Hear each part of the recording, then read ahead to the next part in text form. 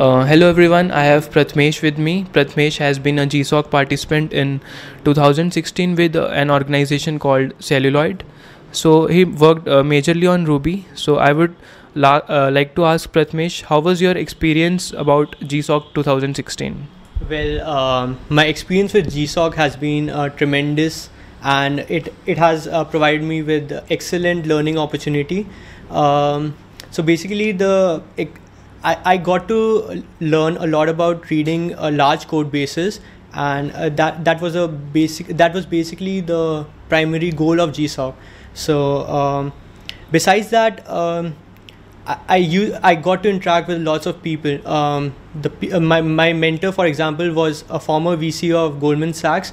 I came to know about it a few weeks ago, and those are the types of people you don't get to talk to or get directly mentored by unless you are a huge shot.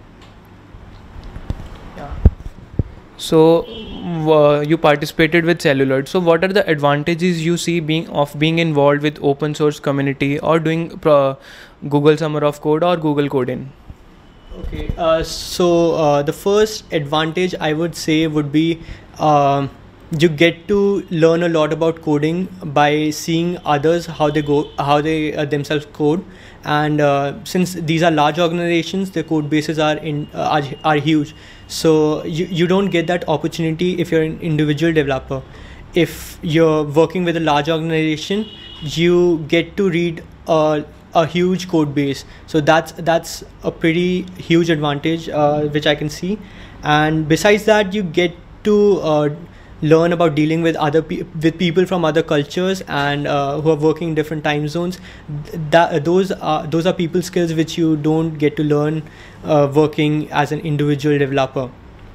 And lastly, the projects that you work on during Google Summer of Code have a huge those projects have huge exposure. They are used by millions of people across the globe. So you feel important working on projects that people actually use. So that's a huge advantage. You feel good inside. Yeah, that's good. So what would be your advice to the students who are doing computer science or to the software developers? Like many of the students I see get stuck how to start with the projects, how to do projects. So what would be your advice to them? So my advice to them would be actually be passionate about something, find their passion in a particular technology, and beyond that, I would recommend them to be persistent, be patient, because things are not built in one night. They usually take weeks or months. So if they're patient, they'll eventually find their calling, and definitely they'll do good in software development. This is the case in any field, if you see. So one last question. So can you elaborate more on the technologies like Ruby? You said you have worked on Ruby, and what are the trends you see emerging in Ruby? The trends actually, I work with Ruby 1.8 all the way across to Ruby 2.2, which is the latest, and with every increment of Ruby, there have been huge performance gains. So the trend would be performance would be a major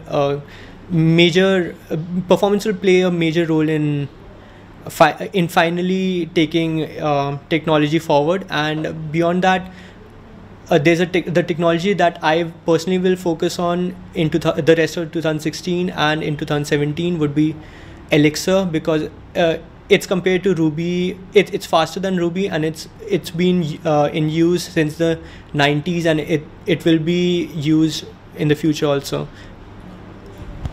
So thank you, Prathmesh, for joining us. Have a nice day, and all the best for your future products you are going to build for the world. Thank you. Thank you.